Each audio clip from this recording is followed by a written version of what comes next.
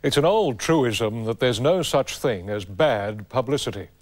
And it's rarely been more true than in the rise of Pauline Hanson and One Nation. The media have portrayed her as a racist and divisive blight on Australia's body politic, only to see her party win almost a quarter of the vote in last month's Queensland election, and her stocks improve throughout the country. In a perverse way, the media's bias against Pauline Hanson has helped her enormously. It's convinced her frustrated supporters that she's right when she claims Australia's ruling elites don't want to hear about their grievances. They just want to shut her up. In our cover story, Sunday's Ross Coulthart reports on the media's role in the rise of Pauline Hanson. I've done nothing wrong!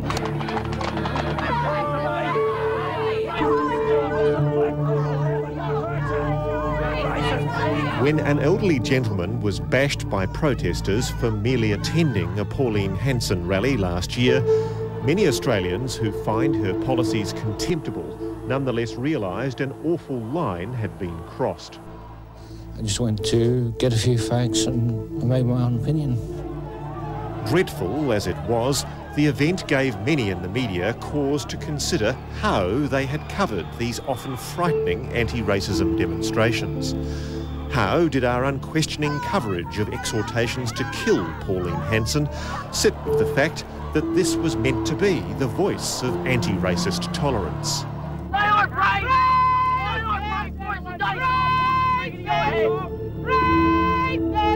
Last year we saw a frontal assault on freedom of assembly and freedom of speech in Australia.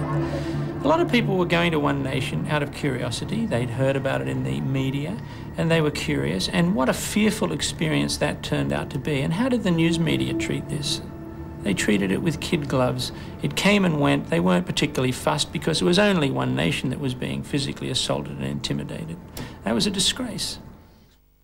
As confronting as the admission may be, it is undeniable that many in the mainstream media have set out to damage Pauline Hanson's One Nation party because of its implicitly racist and divisive agenda. But in seeking to expose what many suspect is the dark side of Hansonism, have we crossed an ethical line? In our zeal to do the hatchet job, have we subverted the last few remaining threads of credibility we have with much of the Australian public? And worst of all, was the media in part responsible for the rise and rise of Pauline Hanson? The media has created Pauline Hanson. Pauline Hanson can't possibly complain about media, her coverage in the media. I mean, it has been relentlessly hostile. She's never been given a fair go.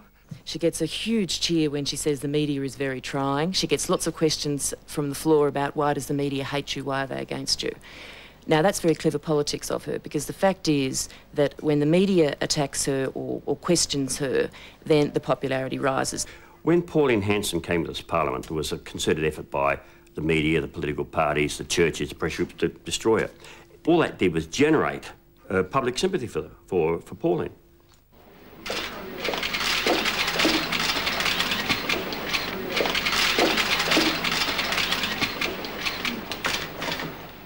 Good afternoon, everyone. Ladies and gentlemen of the press. A year on from last year's violence, if anything, the media pack's hostility to Pauline Hanson and what it believes she represents has hardened. So much so that at this press conference to launch her immigration policy last week, the hatred in the room borne towards the independent member for Oxley from many here was palpable. 95% of people who want to Hanson had to expect she'd be asked some tough questions about her confronting policies, not least because her new immigration spokeswoman is Robin Spencer. brought in from the cold extremes of the Australians Against Further Immigration group. Excuse me, the ethnic group leaders are one of the problems of this country. And the majority... Media frustrations boiled over when time and time again both women asserted that the official immigration figures were a giant government lie, designed to keep the truth about real immigration levels from the public. The current government doesn't include many people who come into Australia to settle here permanently, legally or illegally, in their figures. Equally frustrating was One Nation's assertion that the immigration policy would be non-discriminatory. No, our policy is non-discriminatory. That wouldn't change. But that is not the reality of what is happening. For Spencer particularly made no secret of her desire to protect against what she sees as an undesirable level of ethnic Asian migration. Now, when Dr. Charles Price from here in Canberra did his study, he showed that Australia really will be 27% Asian in 23 years. The demographer quoted a Dr. Price later said One Nation had distorted and misrepresented his research. But the image going out that night to the national audience was that of Pauline Hanson being yelled at yet again by a baying media pack. The whole thing was attack, attack, attack, attack. There was nothing genuine about it. It was a whole bunch of people with an agenda, not a group of professional journalists asking questions. When you were standing to one side looking on, and you almost had a smile on your face. Was there the thought going through your mind that all this is doing is playing to Pauline Hanson's natural constituency? Oh, to a degree, but mostly what I was thinking was that I thought the public would enjoy seeing journalists the way they think journalists are. And journalists were not letting the public down. Can I just clarify something? Did you say 70% of the migrants come from Asia? Yes. But that's not right. And here are the figures. Can I just, can you please explain to me who you two gentlemen are, please, so I know who I'm talking to? Later that evening, One Nation was allowed to win yet another propaganda coup when Immigration Minister Philip Ruddock backed down on an earlier promise to debate Hanson's immigration policy on a current affair, objecting to Spencer's presence. Seems a strange decision considering John Howard's recent statement that One Nation policies should be subjected to close scrutiny and challenge. Once again, the distorted references to Charles Price were employed. Charles Price, a respected demographer, says it's somewhere... And appeals to official fact, this time from two immigration experts, were swept away by the frustrating One Nation semantic blend of conspiracies, emotion and selective statistics. The more the experts looked smug in the knowledge that they were right, the more David Oldfield, looking on, knew his leader had won the point. Pauline, that's the problem with you. Listen, you have got the policy wrong. No, excuse me, if you look at it is not. No, you are. You don't have an understanding of the policy. All right, we have to leave it there. We thank you in Canberra very much tonight, and we thank you in Melbourne. Thank you. Thank you. Robin Spencer was clearly upset, but Pauline Hanson knew her message had hit the mark with her A Current Affair audience. But I'd like to get the fact is, OK, we've laid it out on the table. It's up to the Australian people to decide whether... John Pasquarelli was Pauline Hanson's advisor until a falling out last year. He accuses the media of trying to destroy Hanson, not just because of what she says, but because we and the political establishment are elitist snobs who hate the sort of person that she is.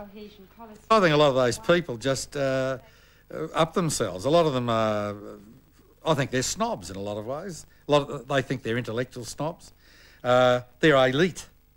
And how dare a person like Pauline Hanson comes along who drops the odd R.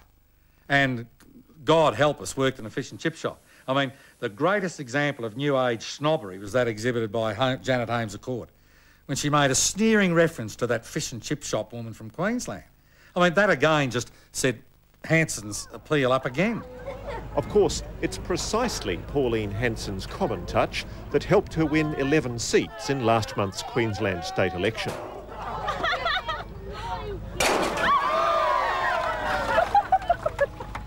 Who could imagine Cheryl Curnow, Carmen Lawrence or Bronwyn Bishop agreeing to do this? You know what they're going to say, look what you do to the boss. Yeah. Do you think it's a class thing with Pauline Hanson? Oh, I believe that it is, yes. I think that the media definitely see themselves as elitist. They definitely see themselves as some sort of social conscience that must make sure the Australian people see it the way the media see it. Margot Kingston is one of the Sydney Morning Herald's senior political reporters. She admits that initially she and many of her colleagues made a mistake by deliberately not reporting on Hanson in the hope Hanson and her supporters would go away. When the news poll hit 2 weeks into the Queensland election, we knew we had to work out what was going on here, that we'd made a mistake. And I think the mistake we made, I'd certainly say the mistake I made, is I think we all believed that Australia had settled a few things about our identity, about our tolerance, and about our place in Asia and in the world. And personally, I mean, I've just got the shock of my life when I went out to Queensland to follow her around and realised that you try and have a conversation with a country person about race, and there is simply not the language to communicate. It is so different. It is just down the line. In the weeks prior to the Queensland poll, it was soon clear that Hanson was not a flash in the pan, but looking at a major victory for One Nation.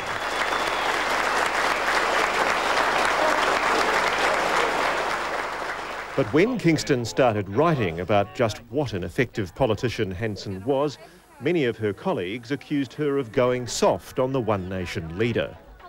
What I was actually doing, shock horror, was observational reportage. That's all. As distinct from? Well, as distinct from finding the chink and making that the story. For example, the Courier-Mail followed her once in the last week of the campaign. They tried to ignore her. They followed her up to North Queensland, where every single small town came out to meet her. It was mob scenes. Interesting, weird, mind-blowing phenomenon. The Courier-Mail ran 4 pages about how she nearly got killed on the road when her driver tried to overtake her. That was it.